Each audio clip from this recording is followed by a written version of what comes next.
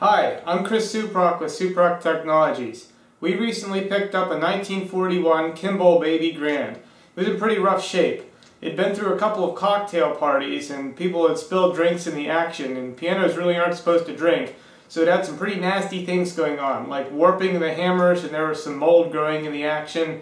It was a mess, basically. So we cleaned up the wood as much as possible, replaced a lot of the felt, but we're going to take this a step further. Some of the warped hammers we're actually going to rebuild with 1909 Steinway hammers and carbon fiber. And as you can see, the original hammers, which are still on the piano, are rather disgusting. We've used the stock hinge from the what the hell kind of piano is this? Kimball hinges, because the top rail was in good condition and didn't need modified. So that's convenient for us. And we're drilling holes into these so that we can inset the carbon tube. Likewise, we're drilling a hole into these new Steinway hammers and doing similar.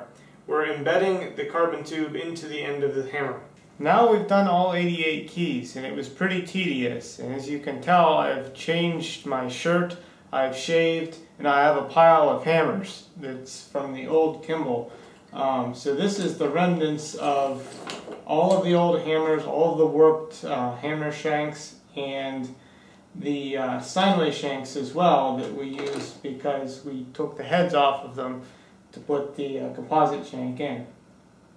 So as you can see, we've got the new machined rest, we've got the felt on here that's been replaced, nice, thick, good damping, and all 88 are the Steinway hammers. The bass keys on the Steinway actually face the opposite direction. The angle is opposite of what was on the Kimball, so we had to change that. That was interesting.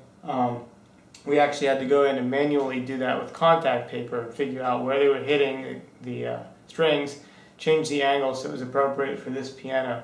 So it was quite a bit of work, but I think it's well worth it, and I'll get it in the piano now and give it a shot so you can hear what it sounds like.